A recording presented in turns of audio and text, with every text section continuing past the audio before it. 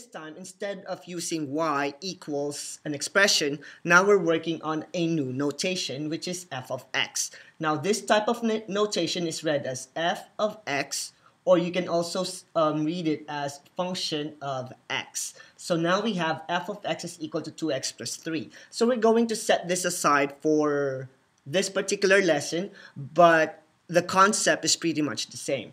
Now, since the concept is pretty much the same as y equals 2x plus 3, given that it's the same as f of x equal to 2x plus 3, substitution method is also applicable to both notation. So when I say notation, it means just a different way of writing this particular term. So now we have y equals 2x plus 3, and we are asked to find the value of y given that x is equal to 5. We are familiar with this type of question because this is what we have been doing in basic algebra. So if x is equal to 5, substitute the value of 5 to x so that you can find y. So if x is 5, y is equal to 13 by substitution method. Now, in function operation, there's going to be a different way of writing this particular question. Now, same function or same equation, y equals 2x plus 3. Now I'm using f of x is equal to 2x plus 3. But this time, we are asked to find f of 2, f of negative 5, and f of 0. And in this case, since x is replaced by a number, what it means is you are going to replace the x's with 2, or with negative 5, or with 0, so you can simplify your function, or you can evaluate your function. So for the first function, f of 2, simply substitute the value of 2 to x. So you have 2x plus 3, so now you have 2 times 2 plus 3. Therefore, f of 2 is equal to 7. And if we have f of negative 5, f of negative 5 is equal to negative 7. And f of 0, replace x by 0, is equal to 3. So this is now how we substitute in a new notation. So before, we're using y equals 2x plus 3. Now we're using f of x is equal to 2x plus 3. But the process of substitution is pretty much the same. They just change how they write things. And I want you to be familiar with this new notation because you will see this often in Algebra 2.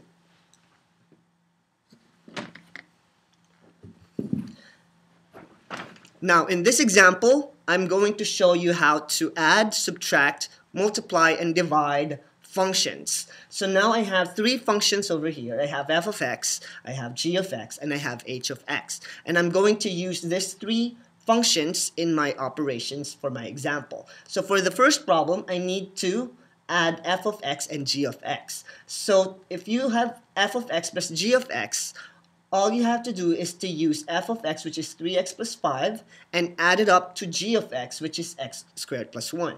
So now you have 3x plus 5 plus x squared plus 1. This is now a familiar operation because you've seen this before. This is similar to a binomial added to another binomial, or a polynomial plus another polynomial. So what you need to do is to add these two together by getting rid of the parentheses, and you'll have 3x plus 5 plus x squared plus 1. Combining like terms, and you'll have 3x plus 6 plus x squared. And just like polynomials, you need to change it in standard form. So the highest exponent comes first, and your constant will be your last term in your answer. So you have x squared plus 3x plus 6. And that's how you add function using the new notation that we're working on today. Now for number 2, I'm going to have g of x minus h of x. So if we can add functions, we can certainly subtract functions. So g of x is x squared plus 1, and h of x is negative x minus 1. Subtracting them, we're going to use the rule that we did in polynomials.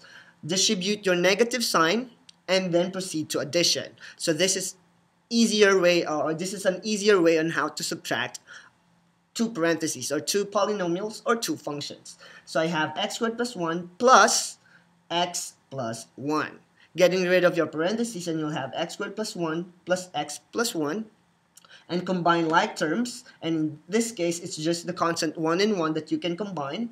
X squared and x cannot be added or subtracted together because they are not like terms. So you can just simplify it as x squared plus x plus 2.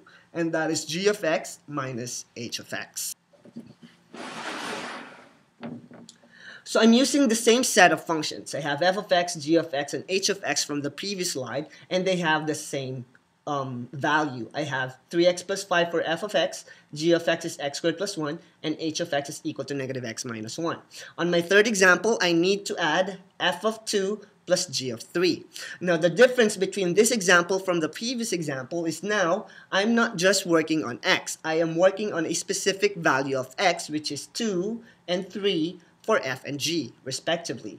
So to solve this type of problem, you need to evaluate f of 2 first, and then evaluate g of 3, and then you add them up. So for f of 2, I'm using f of x is equal to 3x plus 5, and 2, or x, will be changed into 2, so I'll have 3 times 2 plus 5, which gives me 11. So now I know that f of 2 is equal to 11. I just need to find the value of g of 3 using my function x squared plus 1. So I have g of 3 is equal to 3 squared plus 1 using the function of g of x, and I have g of 3 equals 10. So now that I have f of 2 and g of 3, all I have to do is to add them together because that's what's being asked of us. So 11 plus 10 is 21.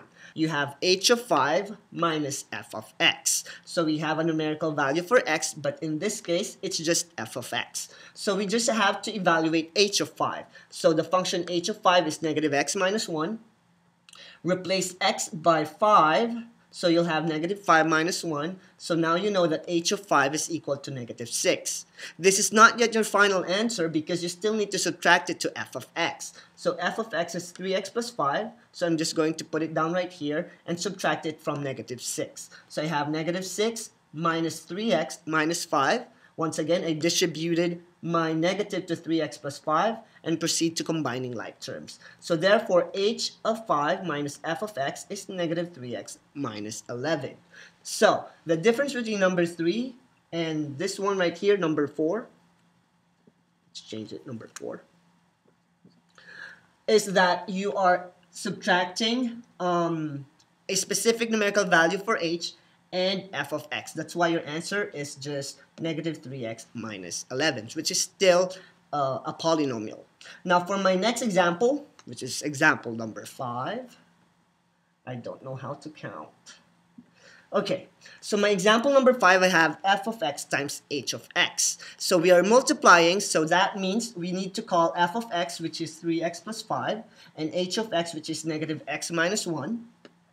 Now I only have two binomials that I can multiply. So using my FOIL method, 3x times negative x is negative 3x squared. 3x times negative 1 is negative 3x. 5 times negative x, negative 5x. And 5 times negative 1 is negative 5. And just like what we did before, just combining like terms, I can only combine the x's. So I have negative 3x squared minus 8x minus 5. So now let's have f of x is equal to x squared plus 3 and h of x equal to x minus 3. I'm using different functions and I'm going to evaluate different set of problems. In this case, I'm going to evaluate f of h of x. So the first letter is f, so I'm going to use x squared plus 3 and then replace all my x's by the letter h, which is h of x, which is x minus 3. Now I have x minus 3 squared plus 3. Now before I continue, I just want to point out that the common error for most students when you're evaluating parentheses x minus 3 raised to 2 is they often distribute the exponent to 3 and to x. So don't make that mistake. X minus 3 parentheses squared means you need to multiply x minus 3 by itself 2 times. So I have here x minus 3 and x minus 3. So this one is how you simplify x minus 3 raised to 2. You need to FOIL it. So x minus 3 times x minus 3 plus 3 will give you this equation. So you have x squared minus 3x plus 9 plus 3. And then by combining like terms, f of h of x is simply x squared minus 6x plus 12. So this is my first question, or my first function that I need to simplify. The second functions or set of functions that I have is h of f of 0. So since h is my first letter, I have x minus 3, and I will replace all my x's by f, which is x squared plus 3. So I have x squared plus 3 right here, minus 3. It's not distributive property. You need to take note that when you have plus or minus in between a parentheses and another parentheses, or in this case another term, all you have to do is to get rid of the parentheses. So you have x squared plus 3 minus 3. And then simplifying it, 3 minus 3 is 0. That's why I have x squared. However, the question is to find h of f of 0 and not h of f of x. So this one is not yet your final answer. You need to replace it with 0 to get h of f of 0. So h of f of 0 is equal to 0 squared, which gives us 0. So this is how you answer this question, h of f of 0, to further simplify it. And that's how you